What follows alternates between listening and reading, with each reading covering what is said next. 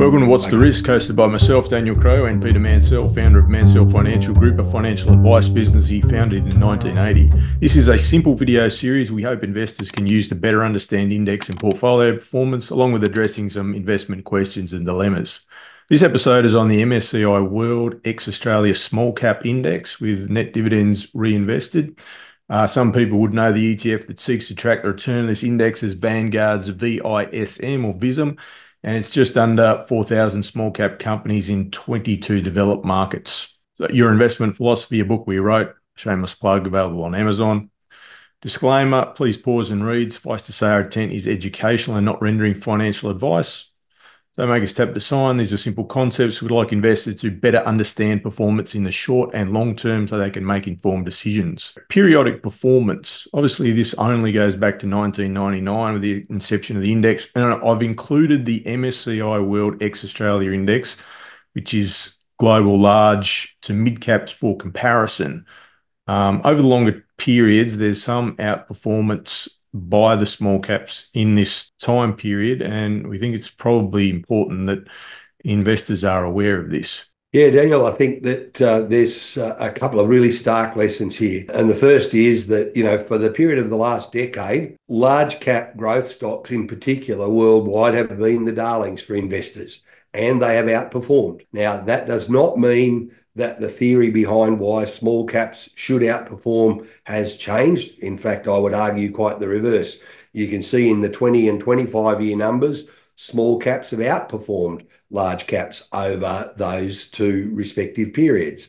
Then when we have a look at the 40-year numbers and the since inception numbers, you can see we're looking at two very different inception dates, so you can't really draw a conclusion from those. But I just want to remind everybody listening to this message that the reason why small cap stocks should and do outperform over longer periods is because of the inherent difference between them and large cap stocks. And it all stems back to investors may at times be irrational, but most investors will only rationalize to take extra risk if they believe they're going to get a reward. And when you look at the underlying characteristics of large cap growth stocks, which are usually quite old, dominant in their marketplaces, price makers rather than price takers, generally trying to do more with less people. Small cap stocks, on the other hand, tend to be younger. They don't tend to have reliable profit histories. They tend to not be dominant in their marketplace. They tend to be price takers rather than price makers. They are by nature riskier companies than the large cap growth stocks. And because they're riskier, investors will only invest in them if they believe they're going to get a higher rate of return. So to me, it is genuinely a risk and reward story. And whilst for periods of any time up to sort of 10 years, yes, large cap growth stocks could outperform. In the longer run, ignoring small caps is something any investor does to their own peril. I've included this calendar year slide, and we'll see why that outperformance over those longer 20 and 25-year periods exists. From 1999 to 2005, small beat large, and it did pretty well until 2018. Now, this isn't meant to be an exhausting deep dive into data with this. It's just calendar year returns, but you'll see a lot of investors today dismissing global small caps because of the tail end of this table on the bottom right-hand side. This is why you'd caution on recency bias, because the same people at the end of 2005 or end of 2017 would probably be doing the same thing and increasing their exposure or to small at the expense of large. I think this listing of individual yearly results has got a number of really good lessons in it. As you rightly pointed out, the first 7 years, it's all in favour of small caps.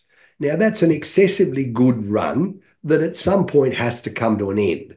Now, the global financial crisis comes along in 6, 7, and 8, and what happens? Investors panic and they throw out the small cap stocks far more violently and far more definitively than they do with the large cap stocks. Lo and behold, the large cap stocks do better over that 3-year period. Then small caps come back into favour for some 7 out of the next 9 years.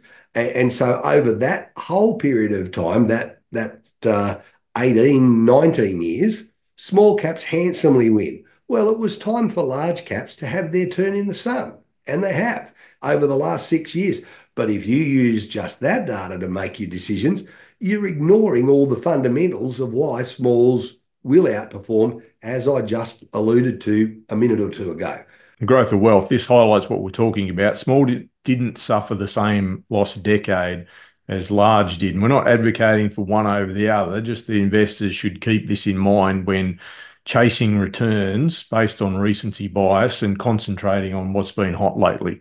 Concentrating on what's been hot lately has very, very rarely served investors well. Small caps, investing in them, absolutely critical to some extent within any equity portfolio, not to the exclusion of large, far from it. And range of returns, a little bit more traditional looking, I guess you'd call the funnel of doubt, moves in without any anomalies there.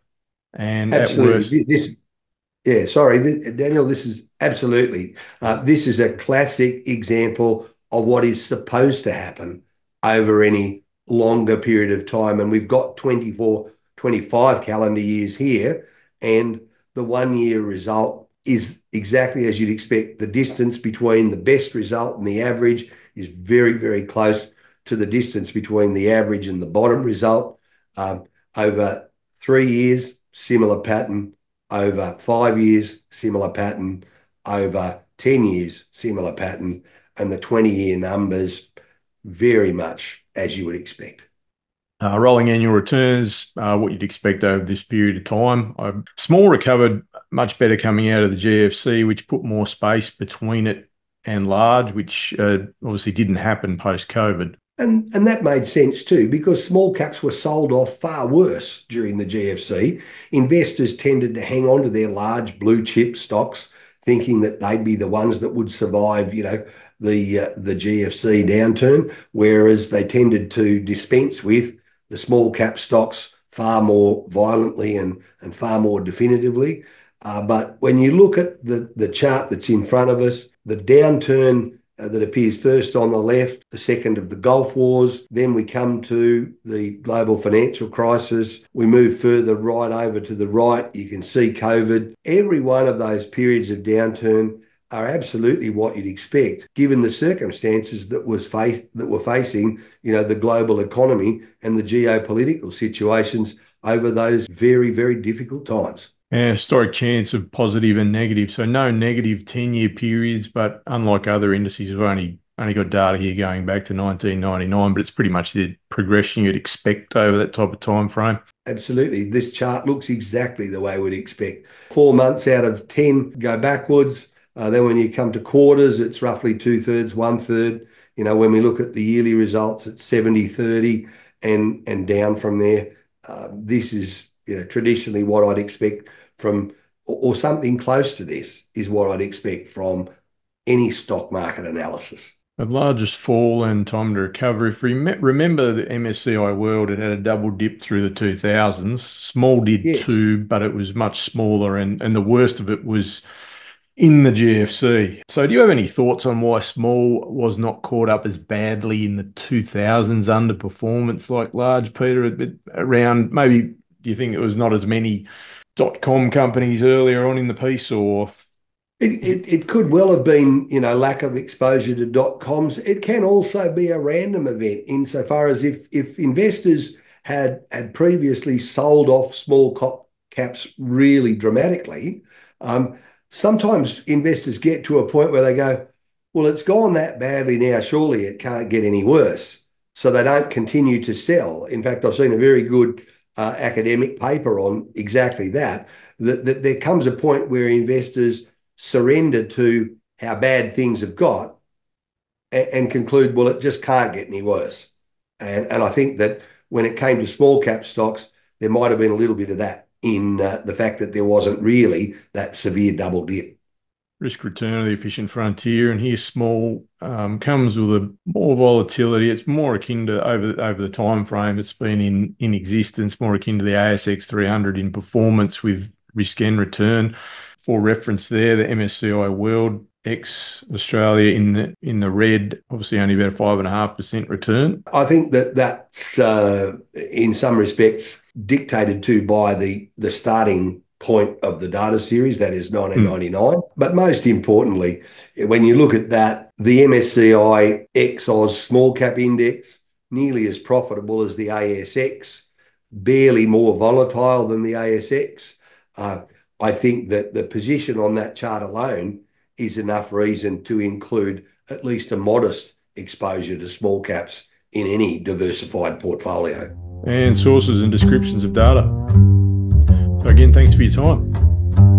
Okay, thanks Daniel, and bye for now.